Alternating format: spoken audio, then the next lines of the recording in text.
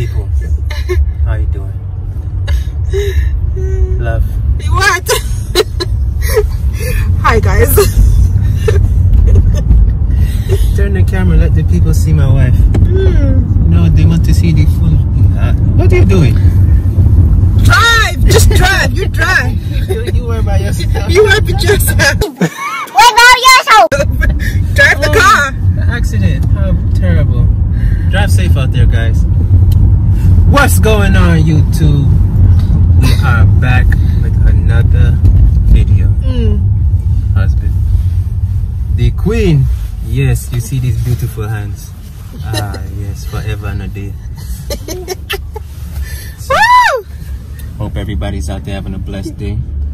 Hope everybody's out there being safe. Masked up. Masked Sanitized up. Sanitized up. Rona free. All 2020. 2021 and beyond. Definitely. So, family business. Get with it or get lost. So, we're in the car, as you can see, driving. But every opportunity we get to record, we will take it. So, I just want to ask a question.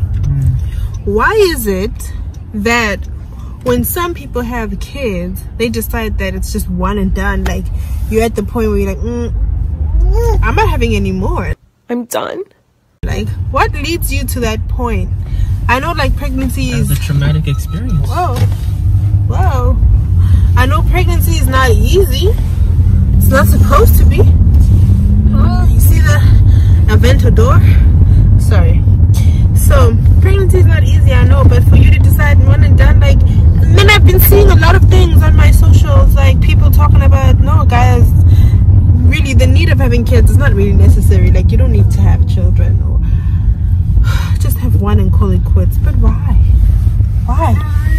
Me, I want as many as God will give me. Honestly. Whoa.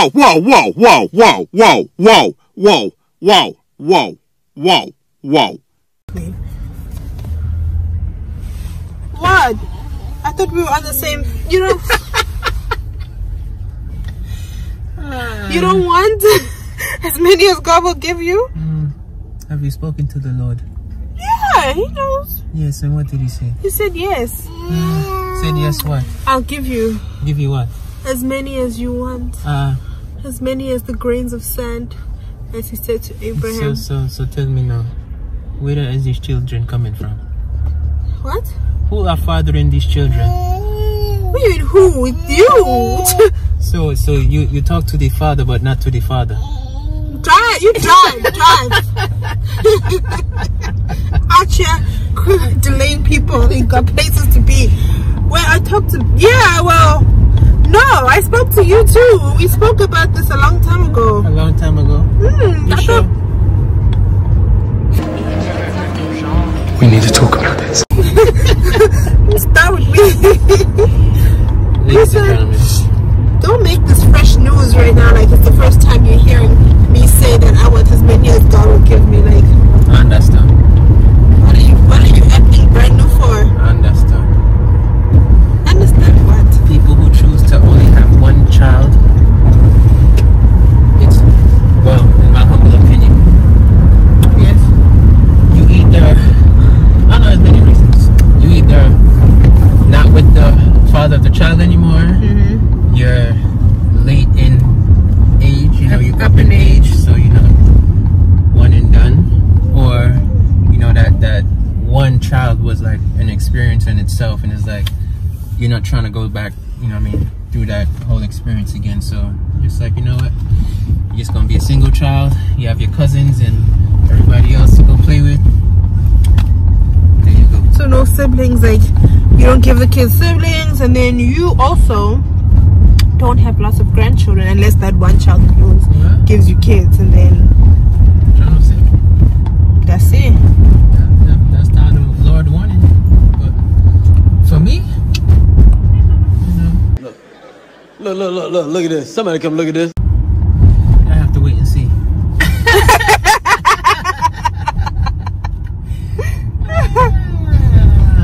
Yeah, so for those out there, I have two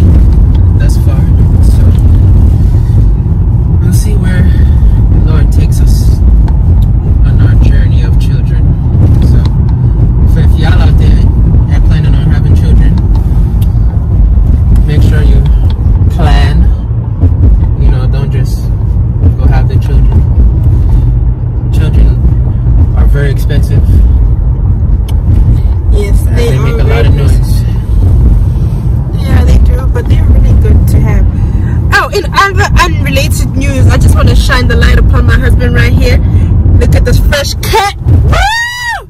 Look at that beard. Whose husband is that? Get your moment. You see where I go on? Clink, clink, clink, clink. And shout out to Bert. Alright. Alright, that's enough. Too close. I gave him too much. Yeah, but anyway, plan your kids, because honestly, you're waiting too late. Don't be thinking that you're gonna have are a child expensive, at but 30 years old, and you know you have one, and then you're like, okay, I'm gonna try and plan to have another one in a couple years, and then a couple years turn into like 36, and then you know you're pushing limit now. So like 37, you're like, damn, you have another one yet. Now you're high risk. Now you're high risk. Now it's like, man, I should have had one. And I mean, things happen. So. I mean, yeah, as I was trying to say, kids are expensive, but don't let that derail you from actually having them. And if you do have one and it was a bad or a painful pregnancy, then I can understand for you going one and done. But if it wasn't traumatic and you do want to try again, go ahead and have more kids. I mean, sometimes the guy ain't there for them to have the kids with, you know. The first baby daddy wasn't able, but you know, you have to try and get another one. I get you, right? I understand all that. You know, a husband and, you know, a good father figure. You know, there's not a lot of those around. No. So once you find a good father figure, it doesn't take much to make a baby. You know, there's a lot of deadbeats out there. So these women are very skeptical of who they're gonna have kids with at this day and age. And now it's like you could be in a good relationship and things be going so good, you get pregnant, and then boop, that man ran out the door.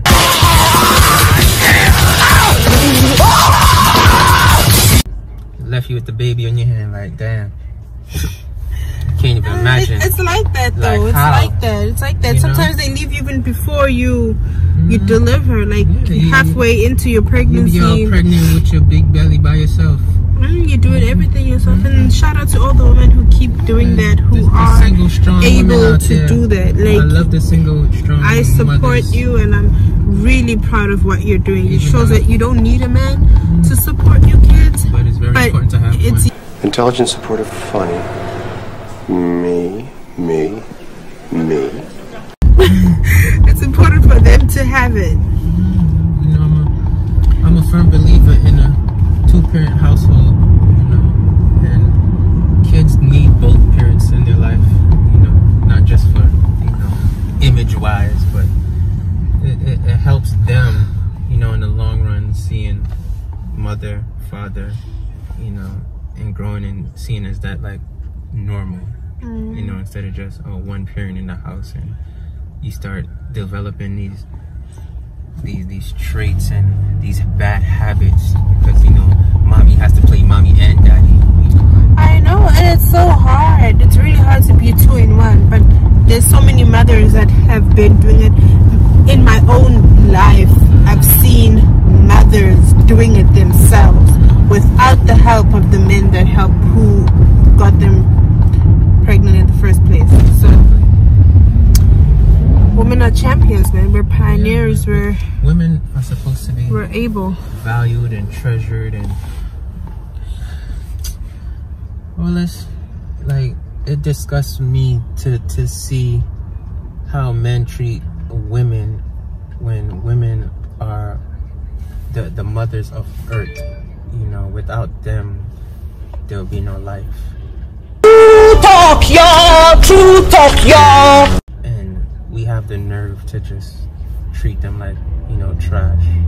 You know, as if they don't hold no value. You know, they're our nurturers. You know, we may be providers, but if they don't, you know, nurture the baby, they don't give the baby milk and breastfeed and, you know, take care of the baby while we're at work or whatnot. You know, who's gonna do all of that? And it's so hard because as women, we give up our time and basically put your life on hold to have children. Exactly. And we do that, and we have before we even have the kids, we're already taking off work.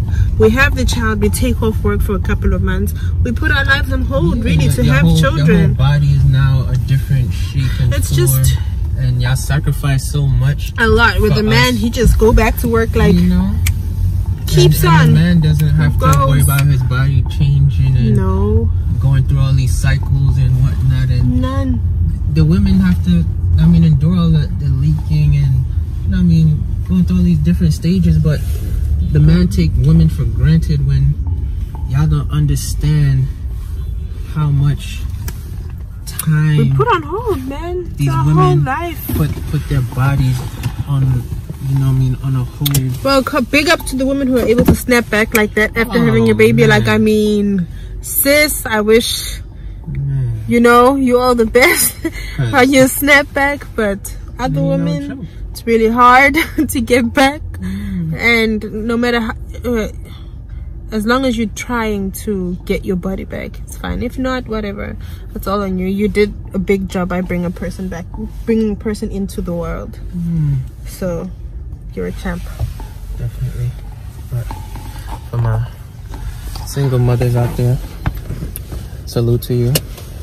Continue to fight the good fight. Put them on child support. I don't care. We in the land, we in Cleveland, where you go outside, you can smell gunpowder, stress, child support, poverty. You know, it is what it is. Be a man, step up, be a father. You was man enough to lay down with her, be man enough to take care of the child. I said what I said. It's 2020. Y'all men need to really step up. There's real women out here putting it out for their children, and these men out here ain't stepping up, and it looks bad for us as black men, you know, having these women out here struggling with your child that you don't want to take care of. Right. You feel me? So in all other news, we about to go get something to eat, so stay tuned. We'll be right back. That was so serious.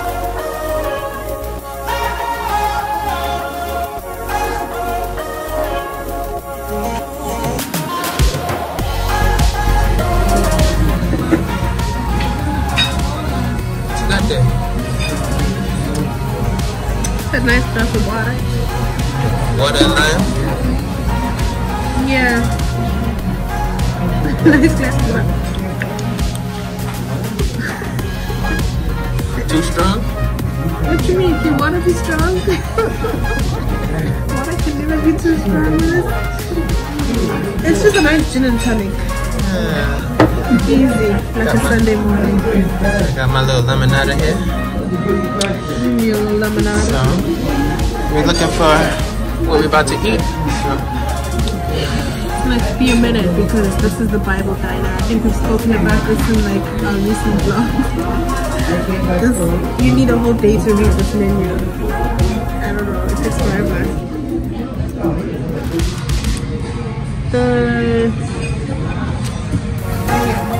The shrimp and chicken combo. Yeah, shrimp and chicken combo. Yeah. Soup or salad? What kind of soup is it? 3 special noodle pink salad, chicken noodle, chicken rice, and mushroom. Chicken noodle. And linguine or penne? Penny. Thank you. I'm going to do the buffalo popcorn shrimp wrap. Anything else? What else? You want fries? No fries? Okay, fine.